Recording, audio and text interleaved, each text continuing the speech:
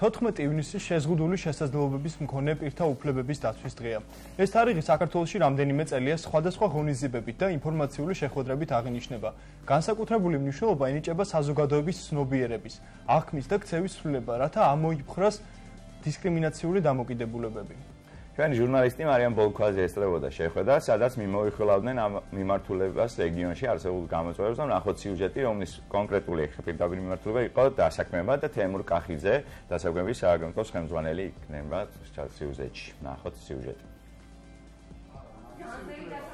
როცა შეზღუდულ შესაძლებლობის მქონე პირებზე ვსაუბრობთ და განათლების კუთხით დაგროვილი პრობლემები გვაქვს, არაადაპტირებული სამუშაო გარემო იმ ორგანიზაციებში, რომლებსაც თუნდაც აქვს ამ საზოგადოების ნაწილის დასაქმების სურვილი, ძალიან რთული არის დასაქმების ორგანიზება ამ პირების. 91 პირი არის ჩვენთან რეგისტრირებული დასაქმების სააგენტოს მონაცემთა ბაზაში. აქედან 2 წლის მანძილზე 55-ის დასაქმება მოახერხეთ. განთავსების ობიექტებშიც არიან კვების ობიექტებში, არიან საჯარო დაწესებულებებში, არიან ოფისებში, სხვადასხვა კომპანიებში. სამუშაო ადგილი არის სხვადასხვანაირი, ძალიან დიდი მნიშვნელობა აქვს უშუალოდ ამ პიროვნების შესაძლებლობებს, მის ძლიერ და სუსტ მხარეებს და რამდენად მდგრადი იქნება მის სამუშაო ადგილზე ყოფნა. თუ გქონია შემთხვევა, როცა დამსაქმებელმა თქვა უარი იმის გამო, რომ ეს ადამიანები არიან შეშმობილები. შეზღუდული შესაძლებლობის მქონე პირს, რომელსაც განსაკუთრებული საჭიროება გააჩნია, იმას ჩვენ არ ვთავაზობთ იმ ვაკანსიებს რეალურად, სადაც მათი დასაქმების ალბათობა არის მცირე. ანუ კონკრეტულად სანამ ამ პირებს ჩვენ ვაკანსიაზე დაველაპარაკებოდი, ჩვენ მანამდე კონკრეტულად დამსაქმებლებთან გვაქვს ამ მიმართულებით საუბარი. შარშან თუ კი იყო 17 კომპანია წამოვიდა, წელს 21-მდე გაიზარდა. მცირე რაოდენობით, თუმცა არის ზრდა. წელს სააგენტო საპილოტო პროგრამას ახორციელებს, რომელიც თავისი პირველი მერცხალი არის და ით საპილოტო პროექტის აზრი არის ის, რომ ის პროექტის დასრულების შემდგომ ერთგვარი მოდელი შემუშავდეს, რომელიც ხელს შეუწყობს კიდევ უფრო მეტად კონკურენტუნარიანი გახდეს შეშმ პირები შრომის ბაზარზე. საუბარს ვაგრძელებთ საზოგადოებრივი ორგანიზაცია ცვლილებადი თანაბარი უფლებებისთვის ხელმძღვანელთან თომა კაკაბაძესთან და ასოციაციის გენეზის დირექტორ ხათუნა ფაღავასთან, რომელიც რამოდენიმე წუთში შემოგვიერთება. გამარჯობა თომა. დიდი მადლობა მოწვევისთვის, გადაცემაში და მივესალმებით თქვენს ტელემოყურებელს. ზოგადად პირველად მე მინდა კითხო 14 ივნისის შესახებ. ხშირად ეს თარიღი გაიგივებულია შეზღუდული შესაძლებლობის მქონე პირთა დახმარების, ანუ მათთვის რაღაც გარკვეული საჭიროებების გასაწევ დღესთან. ანუ რეალურად 14 ივნისი რას ნიშნავს? შენთვის კონკრეტულად არის 14 ივნისი, ანუ ჩვენ ესე აღნიშნავთ ამ თარიღს, ანუ ჩვენთვის ეს არ არის სადღესასწაულო თარიღი. ზოგადად ისე შეიძლება რომ იყოს ასე ჩავთვალოთ, რომ სადღესასწაულო იყოს, თუმცა ჩვენი რეალობიდან გამომდინარე ამას ვერ დავუშვებთ, იმიტომ რომ ჩვენ ჯერ კიდევ გვიწევს ძალიან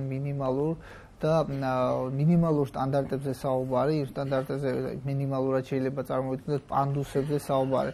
და ამის ფონზე, ანუ ჩვენს უფლებრივი მდგომარეობის შელახვის ფონზე ვერ წარმოგიდგენია თუ როგორ შეიძლება ვიზეიმოთ ეს თარიღი, ანუ ჩვენ თუ ვიზეიმებთ ამას, მაშინ უნდა გქონდეს ნორმალური საზოგადოების ცხოვრებაში შექმნილი გარემო, ხო? ანუ ხშირად გესმის ტერმინები უნარშეზღუდული, ინვალიდი, შეზღუდული შესაძლებლობის მქონე ადამიანი. მაყურებლებს ფართოდ ალბათ ეს ტერმინები უცხოა, მაგრამ ანუ საინტერესოა რა სხვაობა ამ ტერმინებს შორის, ალბათ საინტერესო იქნება მაყურებლებისთვის. ხო, აი ტერმინებთან დაკავშირებით ყოველთვის იყო გაურკვევლება და საზოგადოება ყოველთვის სხვადასხვა სახით იყენებდა სხვადასხვა ტერმინს და დროთა განმავლობაში ოდესღაც მიღებული ტერმინები დღეს უკვე დისკრიმინაციულია და მიუღებელია ჩვენთვის. მაგალითად ტერმინი ინვალიდი, რომელიც წლების წინ ჩვეულებრივ გამოიყენებოდა. ჩვეულებრივი ტერმინი იყო, რომელსაც ყველა ორგანიზაციები, ესე შემდეგ კი, ორგანიზაციები იყო დაფუძნებული საკანონმდებლო ბაზაში იგივე ტერმინები გამოიყენებოდა. რამდენიმე წლის წინ, როცა მიღებული იქნა გაეროს 2006 წლის შეზღუდული შესაძლებლობის მქონე პირთა უფლებების კონვენცია 2006 წელს, ანუ მას მერე შემოვიდა უკვე ტერმინი შეზღუდული შესაძლებლობის მქონე პირი. და რომ ეძახიან უნარშეზღუდულს, ანუ კონკრეტულად უნარშეზღუდული არის ადამიანის უნარებზე გამახვილება ყურადღების, ხო? ან მას არ შეუძლია არაფერი. ძირითადად ამას იყენებენ გონებრივი შეფერხების მქონე ადამიანების მიმართ. ანუ ისინი არიან უნარშეზღუდული, თორე შენ კი არა, ესე შეიძლება განმარტოს პრობლემა მოხალხეს. ძირითადად გაეროს კონვენციის შესახებ აი მოკლედ რო გითხრა, კონკრეტული კონვენცია მაგალითად რას კონვენცია შემოაქვს ტერმინი შეზღუდული შესაძლებლობის მქონე პირი და შემოაქვს საერთოდ სრულად ახალი ხედვა და მიდგომა თუ რა სტრატეგიით და როგორ უნდა მოხდეს შეზღუდული შესაძლებლობის მქონე პირთა უფლებების რეალიზება რეალურად, ხო? დღეს ამაზე უკეთესი დოკუმენტი მსოფლიოში არ გააჩნია. ეს არის ყველაზე მიღებული ასე ვთქვათ კონვენცია და დოკუმენტი, რომელიც არის სამაგიდო წიგნი შეიძლება ითქვას შეზღუდული შესაძლებლობის მქონე პირებისთვის და მე ძალიან დიდი სურვილი მაქვს, რომ ეს სამაგიდო წიგნად იქცეს ხელისუფლების და იმ პასუხისმგებელი პირებისთვისაც, რომლებიც რეალურად აღებული აქვს, რომლებსაც ეს პასუხისმგებლობა, რადგან რატიფიცირებული იქნა 2013 წლის ბოლოს და უკვე 14-ში შევიდა ძალაში, უკვე მე-4 წელი დაიწყო, ხო? და რეალური ცვლილებები, რომელიც კონვენციაში არის გაწერილი მუხლები 50 მუხლია, მაგრამ სასიცოცხლო ძალიან მნიშვნელოვანი, შეიძლება გამოვყოთ რამდენიმე მუხლი, 7-8 მუხლი, რომელიც აუცილებლად უნდა დაიწყოს პირველ რიგში მისი სწრაფად აღსრულება, ხო? აი არის მუხლები მაგალითად განათლება, ჯანდაცვა, სოციალური დაცვა. კითხვა მინდა, დაგისვა, ჩვენი გადაცემა ზოგადად არაერთხელ უთმობს მსგავსი თემატიკის პრობლემატიკაზე გადაცემებს და მინდა ძალიან ბევრი 14 ივნისი ჩაიარა, უკვე რამოდენიმეჯერ აღნიშნა საქართველოში აღინიშნა ეს თარიღი. მე მაინტერესებს აი ყოველწლიურად რა იცვლება სასიკეთოდ საქართველოში, რომ ადაპტირებული გახდეს გარემო და არ იყოს რაღაც პრობლემატური, აი შენი გადმოსახედიდან მინდა რომ მაყურებელს აუხსნათ, რაიმე თუ იცვლება სასიკეთოდ ყოველ 14 ივნისის დადგომის დღეს. კონვენციის რატიფიცირებამ გამოიწვია ის, რომ გადავდგით წინ ერთი ნაბიჯი, ასე ვთქვათ, ფაკულტატურულ ოფისზე აღარ ვსაუბრობ, იმიტომ რომ ჯერ კიდევ არა რატიფიცირებული, მაგრამ ეს დოკუმენტები რეალურად, ანუ ხელმოწერილი იქნა, რატიფიცირებული იქნა და დიდი, რომ თქვათ, რამე დიდი ნაბიჯი გადავდგით ამის მე რატიფიცირების. კონკრეტულად შეიძლება რა შეიძლება, რომ მოხდა იმის მერე, რაც ეს კონვენცია. ქმედუნარიანობის კანონის ბათილაცნობა, ანუ მათი აღსრულების დროს, აი ეს ამ კანონის ბათილაცნობა იყო წინ გადადგმული ნაბიჯი, თუმცა აი ქმედუნაროს უпроსტად ბოდიში, ქმედუნაროს სტატუსის მინიჭების კანონი გაუქმდა რეალურად. მაგრამ აღსრულება არ მოყვა ამ ყველაფერს, რეალური ცვლილებები არ მოყვა. ანუ ყველაფერი საქართველოში ძირითადად ხდება დოკუმენტებზე და მე ვიღაცა სადღაც მოვა თავში, რომ დავიწყოთ უნდა აღსრულება და ჩამოუვლიან ასე ვთქვათ. ზოგადად ანუ გაეროს კონვენციის იმპლემენტაცია უნდა მოხდეს პირველ etapში, ზოგადად გეგმა, ანუ სამოქალაქო გეგმა შუშემ პირებზე, ანუ სახელმწიფოს უნდა კონდეს სათავრო სამოქმედო გეგმები როგორც ყოველთვის არსებობს. თუმცა როგორც ყოველთვის ვარდება ხოლმე ძირითადი ნაწილი მისი, ანუ იქიდან რამდენიმე შეიძლება შესრულდეს და ამით მე აი მაგალითად მაგალითებით რომ ვისაუბროთ კონკრეტულად რა შესრულდა დღემდე, ანუ ამ ესე ვთქვათ ამ პროცესში რა შესრულდა, ანუ ინფრასტრუქტურაზე თუ ვისაუბროთ, აი ყოველთვის აი თუნდაც ინფრასტრუქტურაზე რომ ვისაუბროთ, ეხლა 2014-დან რატიფიცირებულია კონვენცია. 14-ში 6 იანვარს მიღებული იქნა ნომერ 51 დადგენილება ეგრეთ წოდებული, რომელიც სივრცის მოწყობას და არქიტექტურულ დაგეგმარებას ითვალისწინებს და ამით უნდა რეგულირდებოდეს ნებისმიერი საჯარო შენობა, ნაგებობა, გზა, ინფრასტრუქტურა მოკლედ, რომელიც საქართველოში აშენდება და გაკეთდება, ხო? აი დღეს მქონდა მაგალითად შეხვედრა მგვალი მაგიდის პრინციპით დემოკრატიული ჩართულობის ცენტრში და მოწვეული იყო მერიის ძალიან ბევრი სამსახური და სამწუხაროდ მოვიდა მხოლოდ ერთი სამსახური ინფრასტრუქტურის სამსახურიდან მოადგილე. ძალიან კარგი იქნებოდა რომ მოსულიყო სხვადასხვა სამსახური, მაგალითად არქიტექტურის სამსახური, რომელიც ნებართვებს გასცემს, აი და ნახაზებს ამ ყველაფერს ადგენს, და ანუ ამ მშენებლებს ეგრეთ წოდებული აშენებს ხო ამ კომპანიებს აძლევს რეგულაციებს და ბევრი სიახლეა ამ კუთვნილება ერთი საინტერესო სიახლის შესახებ ვინა უსინათლოთა საჭიროებაზე მორგებული ბლოგების ანუ დავასრულებ თუ შეიძლება და გეტყვით იმასთან დაკავშირებით 2014 წლიდან ხდება ნებართვების გაცემის დროს ამ ნომერ 51 დადგენილების ჩადება ასე ვთქვათ რომ გათვალისწინებულ იქნა შენებლობის დროს. თუმცა ძალიან ბევრი შენობა ვიცით, ეხა თვალით და ზეპირად იურიდიულად ამის დასტური არ გვაქვს ამ ეტაპზე, თუმცა წერილი გვაქვს მერიაში შეტანილი უკვე და გამოვითხოვეთ 2014 წლიდან დღემდე დაწყებული მშენებლობები და მიღებული რომელიც ჩაბარდა უკვე და მათ მონიტორინგს ვაპირებთ რომ ნახოთ თუ რამდენად გათვალისწინებულ იქნა თუმცა ანუ წლების წინო ცოტა ხარვეზები იყო 14-ში 15-შიო, მაგრამ 17-შიო ყველა ვარიანტშიო ძალიან მკაცრად ვითხოვთო ასეთი განმარტება მივიღეთ ამასთან დაკავშირებით. და რეალურად ეს არის პრობლემა, ხო? ანუ პრობლემა არის ის, რომ ამდენი შენობა აშენდა და ყველგან ისეთი ციცაბო პანდუსებია, მარტო პანდუსებზე არაა საუბარი და ეს ვისაწვდომობას არ ქმნის მხოლოდ პანდუსი, იქ არის ველი წერტილები, იქ არის ძალიან ბევრი. სკაიპში გველოდებთ ძალიან საინტერესო ადამიანი. პირველში მინდა გითხოთ თუ გსმენია ეგეთი საიტი კალდრა.g რომელიც უსინათლო ადამიანებზე არის კონკრეტულად მორგებული. კონკრეტულად უსინათლოთა საჭიროებაზე მორგებული ბლოგების ქართული პლატფორმა არსებობს კალდრა.g. ჯერჯერობით ერთადერთი ადგილია ქართულ ვებ სივრცეში და სადაც შეუძლიათ უსინათლო ადამიანებს ბლოგების წერა, ერთმანეთთან აზრების მიმოსვლა და ასე შემდეგ და კონკრეტულად ანუ ამ თემასთან დაკავშირებით ელენე ლაცოშვილი ჩაგვერთვება მოგესალმებით ქალბატონო ამ კონკრეტულ თემაზე. გესმით ჩვენი ხმა. გამარჯობა. ქალბატონო ელენე, საინტერესო საიდან გაჩნდა იდეა ეს ბლოგების ადაპტირებული პლატფორმის შექმნის? მაყურებელს საინტერესებს ძალიან. პირველ რიგში მადლობა რომ დაინტერესდით ამ პროექტით. მადლობა. გვითხრით დრო. დიახ, გისმენთ ელენე? ისმის? დიახ, გისმენთ. ანუ ეს ექსპერიმენტის სახით მინდა გამეკეთებინა ეს პროექტი, რომ მენახა რა არის საჭირო ადაპტირებული ვებ-სივრცეს შექმნისთვის, იმიტომ რომ ანუ ჯერჯერობით ეს ვებ-სივრცე, ქართული ვებ-სივრცე არის ძალიან ცუდი გამოსაყენებელი იმ ადამიანების მიერ, ვინც ეკრანის მკითხველს იყენებს დასათვალიერებლად, ანუ უსმენს ამ ვებ-საიტებს. და აქედან წამოვიდა ეს იდეაც, რომ მათ ჰქონდათ რაღაცა სივრცე, სადაც შექმნდნენ საკუთარ საიტებს, ან საკუთარ სტატიებს დაწერდნენ, ექნებოდათ რაღაც პირადი კუთხე, პირადი სივრცე. და ну, მომდევნო ნაბიჯები ეს უბრალოდ ერთ-ერთი პლატფორმა არის. მე ამ პლატფორმის შექმნით იმის იმედი მქონდა, რომ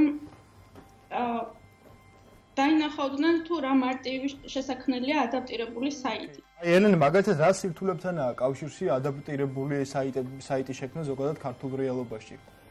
თუ შეგვიძლია როგორ პასუხოთ? პირველ რიგში ეს არსებობს რაღაც სტანდარტები, რომელიც საიტის შექმნის დროს გამოიყენება. ეს უფრო ტექნიკური დეტალები არის და ეს სტანდარტები უნდა იყოს დაცული. ამ საიტის შექმნის დროს. და ამის შედეგად ეს საიტი იქნება კარგად წაკითხვადი ეკრანის წამკითხველის მიერ, რასაც იყენებენ უსინათლო ადამიანები. ელენე, საინტერესო რამეთ ადაპტირებულია ქართული ვებ-სივრცე მსგავსი საიტების განთავსებისთვის.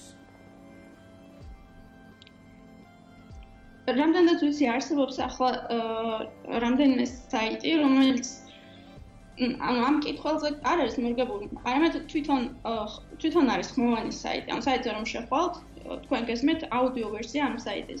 აი ეს საიტი რამდენიმე არის, თუმცა უფრო მასიურად რომ შევხედოთ ამ ეკრანის წამკითხველზე დღეს ქართულები არ არის მაინც და მაინც მორგებული. საიტი არის სტანდარტების მიხედვით დაწერილი. ცოტა რაღაც ჭირდება, სულ რამდენი ნაბიჯი ჭირდება, რომ ისიც კარგად კითხვადი იყოს ამ კითხველის მიერ. და ზოგადად რა ასთავაზობს საიტი უსინათლოებს, რო გითხრათ, ანუ საიტის კონცეფცია თვითონ რა არის? ამ კონკრეტული ბლოგების პლატფორმის შესახებ ალბათ, ხო? დიახ. ეს არის WordPress-ის მსგავსი სისტემა, WordPress არის ბლოგების სისტემა, სადაც ადამიანი ქმნის საკუთარ ბლოგს, მაგალითად დარეგისტრირდება, აირჩევს რაღაც სახელს, დაექნება მის სამართი, მაგალითად რაღაც შერჩეულ სახელი, წერტილი კალდრა, წერტილი ჯი და ამ საიტზე, ამ სამართზე უკვე იქნება მისი ონლაინ ჟურნალი.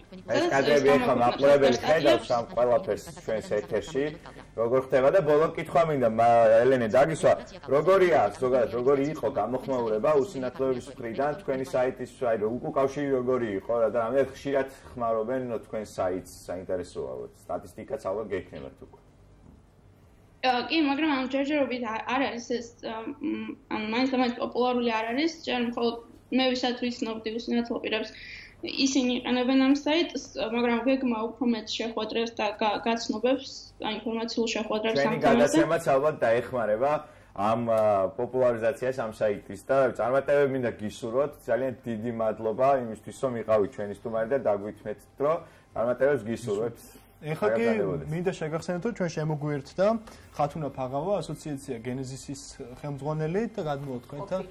მოგესალმებით ქალბატონ ხათუნა. მოგესალმებით, მადლობას მოგახსენებთ ჩვენთან სტუმრად მოსვლისთვის და როგორც შეგახსენებთ, დღეს 14 ივნისის შესახებ ვსაუბრობთ და გადმოვთ კონკრეტული კითხვით, ანუ რამდენად უზრუნველყოფილია სამედიცინო სერვისების ხელმისაწვდომობა და რას ძირითად სირთულებებთანაა ის კავშირში, როდესაც ჩვენ შეზღუდული შესაძლებლობის მქონე პირებთან გვაქვს საუბარი. კი ბატონო, დავიწყებ მაშინ ისე, როგორც მე დღეს შეხვედრაზე დემოკრატიული ჩართულობის ცენტრში დავიწყე, რატომ არის ყოფილი გენეზისი, ეს არის ორგანიზაცია, რომელიც ძალიან დიდი ერთ-ერთი ძველი ორგანიზაცია. კი ბატონო, დიახ, 20 წლის განმავლობაში უამრავ სერვისს აწვდიდა სხვადასხვა ესეთ მოსახლეობას, ღატაკებს, ქუჩის ბავშვებს, ობლებს, ასე შემდეგ გადავიდა სარეაბილიტაციო სერვისებზე. 10 წლის განმავლობაში მუშაობდა სარეაბილიტაციო ცენტრი ხელვაჩაურის სოფელ ორთაბათუმში, სკოლის გვერდზე, გზის პირას. 10 წლის განმავლობაში მუდმივი სისტემატური ბრძოლა, ამას მუშაობას ვერ დავარქმევ, იმისთვის, რომ ყოფილიყო ფიზიკური ხელმისაწვდომობა პაციენტებისთვის, ელემენტარულად რაღაც გარკვეულ გრაფიკში მომუშავე ტრანსპორტი დასრულდა წარუმატებლად. ახლა დაიწყო მთლიანად გზის რეაბილიტაცია, რაღაც ძალიან გრძელი შემოვლითი გზის და პაციენტები საერთოდ მოწყდნენ ამ ცენტრს. ამიტომ იძულებული გავხდით. საინტერესოა ამ კითხვის გაგრძელება იქნება, როგორია ზოგადად სახელმწიფოს პოლიტიკა სამედიცინო მიმართულებით და საინტერესო თუ არის ეგ შედეგზე ორიენტირებული პოლიტიკა სახელმწიფო. ნუ პირველ რიგში სამედიცინო მიმართულებით აღარ გვინდა რომ ერქვას ამ პოლიტიკას და უნდა გადავიდეს როგორმე სოციალურ მოდელზე. დიახ, ჯერჯერობით ყველა სერვისი და ზოგადად სამედიცინო სარეაბილიტაციო სერვისები, ეგრეთ წოდებული დიაგნოზზე დაყრდნობითი სამედიცინო მოდელით მუშაობს, რომელიც არ არის მიღებული ევროპაში, სადაც ჩვენ მივდივართ. და არის სოციალური მოდელი, ანუ რეაბილიტაცია ემსახურება ერთადერთ პრინციპს, ადამიანის დაბრუნებას დამოუკიდებელ ფუნქციურ მდგომარეობამდე, თუ ის დაკარგა რაღაც დროს, ან თუ ბავშვობიდან და დაბადებიდან არის რაღაცა პრობლემა, მის გაზრდას ისე რომ მან მიაღწიოს მაქსიმალურად გამოიყენოს მისი რესურსი ფუნქციური დამოუკიდებლობისთვის. ეს არის სოციალური მოდელი, რომელზედაც როგორმე და ოდესმე უნდა გადავიდეთ, რაც სწრაფად მით უკეთესი. ხაი, თუ არის რაიმე ისეთი მოდელი, რომლის გადმოღება შეიძლება, რომელიმე ევროპული თუნდაც არის. ყველა მოდელი ასეთია. ყველა მოდელი არის სოციალური ასეულობაში. სამოქალაქო კულტურა რამდენად მნიშვნელოვანია, როდესაც ამ თემაზე ვსაუბრობთ? ძალიან მნიშვნელოვანია, რა თქმა უნდა, უმნიშვნელოვანესია. ძალიან მნიშვნელოვანია, როგორც თქვით, ინფრასტრუქტურა, თუნდაც ჩემი მაგალითით ახლა, მაგრამ დღეს აი ასეთი კითხვაც დასვა ერთმა მშობელმა. თქვა და მოიწყო ინფრასტრუქტურა, როგორ გამოვიყვანო ჩემი შვილი ქუჩაში, როდესაც მეშინია რომ მას დასცინებენ. ანუ ეს სამოქალაქო შედგენებაც ხო? კი ბატონო, აუცილებლად. დიახ, აუცილებელია კიდე ანუ ინკლუზიურ გარემოზეც ვისაუბროთ და უნივერსალურ გარემოზე თომას ამბობთ. უნივერსალური გარემო გულისხმობს არა მარტო ინფრასტრუქტურის მოწესრიგებას, არამედ ჩვენი ცნობიერების შეცვლას იმისთვის, რომ მივიღოთ ეს ადამიანები ისეთები, როგორიც არიან და ზუსტად ისე, როგორც ვიღებთ ერთმანეთს.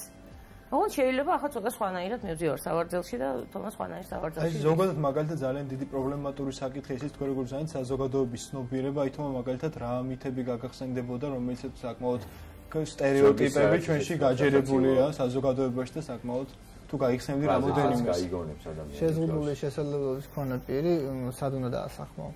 შეიძლება ითქვას ასეთ იმითი, ან არ შეიძლება მას ოჯახი ყავდეს. არ შეიძლება ის დამოუკიდებელი იყოს. ეხლა ავტობუსში რო ავდივარ დამოუკიდებლად, მე გითხები მარტო ხარ შვილო? ასეთი კითხვები მოდის, ანუ არ წარმოუდგენია და ვერ წარმოუდგენია საზოგადოებას, რომ შეიძლება დამოუკიდებლად. მაგრამ მე როგორც მახსოვს, თომა, ახლობთ ალბათ 10 წლის უკან პერიოდი რო შევადაროთ დღევანდელ მდგომარეობას, რადიკალურად შეცვლილია დამოუკიდებლობა, მაგრამ აი კონკრეტულად რა არის უფრო კიდე შესაძლებელი, რა არის ხო თავარი ის სტერეოტიპი რას უნდა დავანგრიოთ ბოლოს თავარი ის არის რომ უნდა როგორც მშობლებთან უნდა ვიმუშაოთ იმაზე რომ თავიანთი შვილები აღიარონ სრულფასოვან მოქალაქეებად. პრობლემაში არის ძირითადად პრობლემა რომ მშობლები ძალიან დიდი პრობლემაა მშობლებში. ოჯახური გარემო არის ძალიან მნიშვნელოვანი რა თქმა უნდა და ოჯახს თუ დააღწია ადამიანმა თავი და ხელშეწყობა აქვს ძალიან ოჯახიდან და გამოვიდა, მე უკვე საზოგადოების დანარჩენი ნაწილის დამოკიდებულება ძალიან მნიშვნელოვანია. რა თქმა უნდა, იქ ერთვება ინფრასტრუქტურას, თუ ინფრასტრუქტურა არ იქნა, როგორ გამოასაერთოთ და ეს ძალიან დიდ როლს ასრულებს, როცა ადამიანი გამოდის, შეზღუდული შესაძლებლობის მქონე პირი და ხშირად მოძრაობს, ძალიან ბევრი მოძრაობს კინოში შეხვდები, კაფეში შეხვდები, რესტორანში თუ სხვაგან, შეზღუდული შესაძლებლობის მქონე საზოგადოების ცნობიერება ავტომატურად იცვლება, ხო? დღეს მე ერთი მაგალითი მოვიყვანე, ანუ ფერადკანიანი როცა პირველად ჩამოვიდა ტურისტი აჭარაში ან ზოგადად საქართველოში ყველა ალბათ თითს უშვერდა და რაღაცა ეცინებოდათ და თავს ვერ იკავდა. ეხლა ყველასთვის მიღებულია უკვე ჩვეულებრივი, უკვე ნორმაა ეს და არაფერი განსხვავებული არ ხდება. ეგრე ხდება შეზღუდული შესაძლებლობის მქონე პირ, რაც მეტი გამოვა და ამას ჭირდება ზუსტად საზოგადოების მობილიზება და ცნობიერების გაჯანსაღება და რა თქმა უნდა ინფრასტრუქტურა თავისუფალი, ისე ვთქვათ, სივრცის შესახებ მინდა კითხო, რამოდენიმე კითხვა, როგორც ესეთი სივრცე არსებობს ჩვენს ქალაქში, სადაც შეზღუდული შესაძლებლობის მქონე პირებს თავისუფლად შეუძლიათ, რომ ეს მისი სერვისები მაქსიმალურად გამოიყენოს, აი მოკლედ რომ ადაპტირებულია და როგორც შეგიძლია რომ აი მოკლედ მოგვიყვე, აი რა გეგმები გაქვთ სამომავლოდ და რა სერვისებს თავაზობს ეს ადგილი? ანუ კაფე ინარჩუნებს იმ პრინციპს, რომ ანუ ყოველთვის მისაწვდომი იყოს, იმ პრინციპსაც ინარჩუნებს, რომ იქნება მობილური და მოქნილი კიდევ იმ პრინციპს რომ იქნება ანუ როგორც სადისკუსიო სივრცე და საკითხების განხილვის სივრცე, ასევე ანუ წახემსების შესაძლებლობა ექნებათ და ტურისტებისთვის იქნება მისაწვდომი ამავდროულად, ანუ თითქმის უნივერსალური სივრცე, ანუ ყველაფერი შეიძლება დაგეგმო, შეიძლება სპექტაკლი აჩვენო, ან რაღაც ტრენინგი ჩაატარო, ძალიან დიდი არა, მაგრამ რაშილის შესაძლებლობასაც იძლევა. ანუ სამომავლოდ ეხა მაგრამ ვისარგებლებ და 19-ში იგეგმება მისი გახსნა ოფიციალური თავისუფალი სივრცის, ანუ სივრცის ნაწილი ანუ თავის შეხვედრებისთვის გახსნილია, თუმცა ანუ ბარის ნაწილიც იხსნება და ამ ყველაფერს მიეცემა უკვე გახსნის სახე, რეალურად გახსნის სახე. კარგია რომ ესეთი ადგილი არის ჩვენს ქალაქში. ყველას ექნება შესაძლებლობა საქართველოს ნებისმიერ, ავიცი და უცხოელსაც რომ მოვიდეს და მიიღოს ის სერვისები, რასაც თავაზობს თავისუფალი სივრცე. გავუთან ხათო თქვენთან გადმოვიდეთ. რამოდ ბოლო ხანის ხნებია უკვე განმავლობაში ბოლო ხანის განმავლობაში აჭარაში ზოგადად ინკლუზიური ტურიზმი იყიდებს ფეხს, ანუ ესეთ მიმართულებით და საინტერესო ამეთ ჯერ რეგიონი არის მზად და მე ამეთ არის მოწესრიგებული ეს ინფრასტრუქტურა და ეს ზოგადად ამ მიმართულებით. და კონკრეტულად აი სამედიცინო სერვისების ხელმისაწვდომობის კუთხით რამდენად მზად ვართ რომ ინკლუზიური ტურიზმის კონკრეტულად აი ეს სფერო მზად არის რომ მიიღოს აი თუნდაც მაღალმთიანეთში ბათუმში. ყველაფერი შედარებითია, ხო? დავიწყოთ რომ სამედიცინო სერვისი ხელმისაწვდომი, რომელიც დაფინანსებული იყო სახელმწიფოს მიერ, ფაქტიურად არ არსებობდა 5 წლის წინ. ახლა უკვე აჭარაში 4 პროგრამა მუშაობს, მათ შორის ერთი 18 წლის ზევით პირთა რეაბილიტაციის პროგრამა ერთადერთია საქართველოში. დანარჩენი არის ყველგან. ანუ ამ მხრივ აჭარა ძალიან წინ არის. ინფრასტრუქტურის მოწესრიგების მხრივაც ყველაზე წინ არის აჭარა საქართველოში. ეს აუცილებლად უნდა, უბრალოდ ჩვენ ისე შორიდან მოვდივართ და ისეთი არაფრიდან მოვდივართ, რომ ჯერ კიდევ ძალიან ბევრი გვაქვს გასავლელი. ინკლუზიური ტურიზმისთვის ახლა რა მოგახსენოთ, ბათუმი მეტნაკლებად მოწესრიგებულია განსაკუთრებით ახლა დიდი მეტნაკლებად ცენტრალური ნაწილი, აი ეს რეგიონებში რა ხდება ამ კუთხით? არა, რეგიონებში აი მოგახსენეთ ეს ხდებათ, რომ ფიზიკურად ქალაქის მასშტაბითაც თუ გავიხსენებთ, ალბათ იყო ერთ-ერთი სიუჟეტი კვლევაც ჰქონდა, ანუ ბილიკების ნახულთა ბილიკების შესახებ. აი უმეტესობამ არ იცოდა მაგალითად, როდესაც ჩვენ გვაქვს პრეტენზია იმაზე და აი თუნდაც გვინდა რომ ინკლუზიური ტურიზმი მაგალითად განმოვითარო ჩვენს რეგიონში, თუნდაც ის რომ საზოგადოებრივი ცნობიერება და მოქალაქეების ცნობიერება რომ პარკინგი მაგათ მანქანა არ დააპარკინგო, რაღაც სამშენებლო ნარჩენები არ დატოვო კონკრეტულად. აი თუნდაც ტურიზმზე რო გვაქვს საუბარი, ეს საფრთხეების შესახებას, ანუ არ არის ადაპტირებული შემთხვევაში. არც ადაპტირებულია და არც არაადაპტირებული, არც აჭარაში და არც საქართველოში. ეს ძალიან დიდი პრობლემაა, როდესაც ჩვენთან სტუმრები ჩამოდიან. ტურიზმისკენ მიდივართ და მინდა თქვენთან ორივე სტუმართან ერთ კითხვა დაგისვათ, ან დღეს 14 ივნისია, ყველამ კარგად იცით, მე მინდა აი რომ შევაჯამოთ დღევანდელი დღე და აი ალბათ პოზიტივისკენ მინდა წავიყვანო გადაცემის ბოლო ეს ნაწილი და მინდა რომ აი რა სიკეთეები შეგვიძლია ვთქვათ, ანუ ვიზინასამეტროლაც მომავალიც 14 ივნისამდე რა შეიძლება. მოლოდინი როგორია ზოგადად? როგორც გითხარით, აჭარაში ტემპი არის ყველაზე მაღალი საქართველოში, ჩვენ ესა გვაქვს ათვლის წერტილად, საქართველოში ჯერჯერობით ყველაზე უკეთესი მდგომარეობა აჭარაში, როგორც სარეაბილიტაციო სერვისების რაოდენობის, ისე სახელმწიფოს მხრიდან მათი დაფინანსების მხრივ, ასევე იგივე ქალაქის ცენტრში ეს ძირითადი ძვირადღირებული, მაგრამ მაინც სასტუმროები და ასე შემდეგ არის ადაპტირებული მეტნაკლებად. ანუ რაღაც მობრუნების საშუალება მიეცემა ინკლუზიურ ტურიზმს. აი სტანდარტებს შეესაბამება. საერთაშორისო სტანდარტებში ამდენად ძლიერი.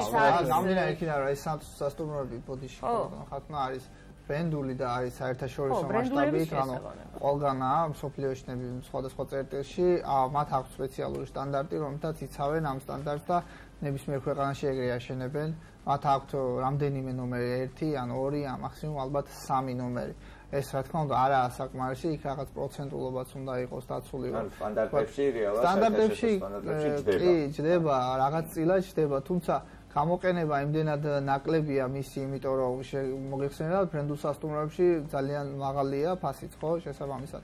ანუ იმ საოჯახო ტიპის სასტუმროებში თუნდაც ან სხვადასხვა სასტუმროები, რომლებიც შედარებით ხელმისაწვდომია და შეუძლია თქვა მოქალაქე მივიდეს, იქ ვერ ნახავთ ადაპტირებას და ინკლუზიურ ტურიზმთან დაკავშირებით თუ ვისაუბრებთ, ამ მხრივ, ანუ ძალიან რთული მდგომარეობა გვეხდება, თუმცა მე ერთი წლის თავზე ვიმედოვნებ, რომ ნებისმიერ სხვადასხვა კაფეში, სკვერში, რესტორანში, კინოში, კინოთეატრში თუ სხვაგან ანუ ვიხილავ შეზღუდული შესაძლებლობის მქონე სხვადასხვა შეზღუდვებით ადამიანებს, რომლებიც ცერინობენ, ერთობიან, ფილმს უყურებენ და ასე შემდეგ. მე იმედი მაქვს, რომ ეს ასე იქნება, მაგრამ თუ გაეროს 2006 წლის შრომის პირთა უფლებების კონვენციის რატიფიცირების მერე ამ მუხლების აღსრულება არ მოხდა და არ დაინერგა ეს რეალურ ცხოვრებაში, ჩვენ ძალიან გაგვიჭირდება, ანუ კომპლექსურად უნდა მოხდეს ყველაფრის წამოწყება, იმიტომ რომ ერთი მეორესების ხოლმე ხარ რო ვისაუბრეთ ცნობიერებაზე და ინფრასტრუქტურაზე, იმდენად ერთმანეთზე გადაჯაჭვულია, თუ ცნობიერება არ იქნა ინფრასტრუქტურა რა თქვინდა,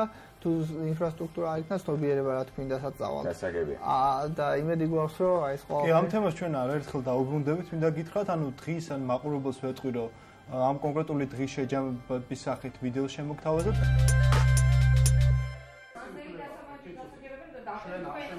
ჩემი შვილი არის აუტიზმით, მაგრამ სტატუსი არ გვაქვს მინიჭებული. პრობლემებს ვაწყდებოდი ბაღში შეყვანასთან დაკავშირებით. აი მაგალითად იქ ძალიან დიდი პრობლემები მქონდა. მე თითქმის და უნდა მომეთხოვა სპეცმასწავლებელი. მე გავიგე რომ ამის უფლება მქონდა, მაგრამ ну ისე წავიდა სიტუაცია, ისე წავედით, რომ აღარ დაგვჭირდა ამის გაკეთება, აყვანა სპეცმასწავლებელის და დღესდღეობით უკეთესობა გვაქვს. დაბრკოლებებს შევხვდი და ძალიან ბევრი შემთხვევა მქონდა საზოგადოებასთან დაკავშირებით. საზოგადოება არ არის გათვითცნობიერებული ამ ასეთ ბავშვებთან დაკავშირებით. აი, ბევრი პრობლემა მქონდა, თუნდაც ტრანსპორტში, თუნდაც ქუჩაში. მაგრამ ნელა მე მგონი გადავლახეთ ეს პრობლემა. ინფორმაციის ნაკლებობა არის მთავარი პრობლემა. ბოლომდე არც ვარ დღეს გათვითცნობიერებული და მინდა რომ ჩავერთო და რაც კი შეიძლება რომ ჩემი შვილისთვის, ჩემ შვილს აქვს უფლება ყველანაირად ჩავერთო და გამოვიყენოთ და არ მინდა რომ დაგვეკარგოს ეს უფლებები. არ მინდა რომ ჩემი შვილი საზოგადოება მიიღოს როგორც განსხვავებული. მინდა რომ იყოს როგორც ჩვეულებრივი ბავშვი და ჩვეულებრივი მოზარდი 18 წელიწადში ვიჯექი და არ გამოდიოდი კარით. საშინელი პერიოდი მქონდა და მიკვირს დღევანდელი გადმოსახედიდან. 5 წელია აი ჩემი მეგობრების დახმარებით გამოვედი გარეთ. ეხლა უკვე ვარ დამოუკიდებელი, ნამდვილად ვარ. დღეს ეს არის პატარ-პატარა პრობლემები, თუნდაც არაადაპტირებული გარემო, თუნდაც ხალხის მიდგომა, მაგრამ უკვე ამას მე აღარ ვაქცევ ყურადღებას. ეხლა დავიწყე სწავლა. არის შესაბამისი გარემო, მაგრამ მაინც ბოლომდე არ არის ადაპტირებული. აი მეორე სართულზე ავყავარ ხელით. ესა ჩემთვის არაკომფორტულია, მაგრამ აი ვცდილობ, რომ აი რაღაცა გავუძლო ამ ყველაფერს და გადავლახო ეს ბარიერები, მიუხედავად იმისა, რომ ჩემთვის რთულია მეორე სართულზე აგიყვანოს 4 კაცმა და ჩამოგიყვანოს. დასაქმების კუთხითაც კი, ვიყავი დასაქმებული, მაგრამ აი არასრული განათლების გამო მომივიდა, მომიხდა წამოს. არასრული განათლებით კიდევ ვერსად ვერ დასაქმდები, ხო? რა თქმა უნდა, ჯერ უნდა მიიღო განათლება და შემდეგ იფიქრო დასაქმებაზე. თავი პრობლემა მაინც ჩემი აზრით რჩება საზოგადოების ნიჰილისტური დამოკიდებულება და კვლავაც ცნობიერების დაბალი დონე განსაკუთრებით მუნიციპალიტეტებში. თუნდაც თავი პრობლემა რჩება მიუხედავად იმისა, რომ არის დაფინანსება და ფინანსურად უზრუნველყოფილია უმაღლეს სასწავლებლებში შეშმო პირთა ჩაბარების სურვილი და დონე ძალიან დაბალი, ძალიან ცოტა მიდის უმაღლეს სასწავლებლებამდე. ადაპტირება არ არის მხოლოდ პანდუსი, ადაპტირება არ არის მხოლოდ სველი წერტილების, აქ სულ სხვა თემაზეა საუბარი, საგანმანათლებლო მიმართულების ადაპტირებაზე. ეს არის კომპლექსური, ადაპტირებული გარემო მოიცავს კარგ განათლებას, რომ მივიდეს დაწესებულებამდე, კარგი განათლება შესაბამისად დასაქმების პერსპექტივის მაჩვენებელია. ეს სამივე მდგომარეობა არის კომპლექსური, ჯერ კიდევ არის სამუშაო, ჯერ კიდევ არის პრობლემები იგივე შესრულებული სამუშაოს ხარისხთან დაკავშირებით, იგივე იმ საკანონმდებლო აქტებისა და ნორმატიული ბაზის ცოდნასთან დაკავშირებით. ჯერ კიდევ იმ პერიოდში ვართ, რომ საზოგადოების ნაწილი სწორ ტერმინსაც კი ვერ განმარტავს.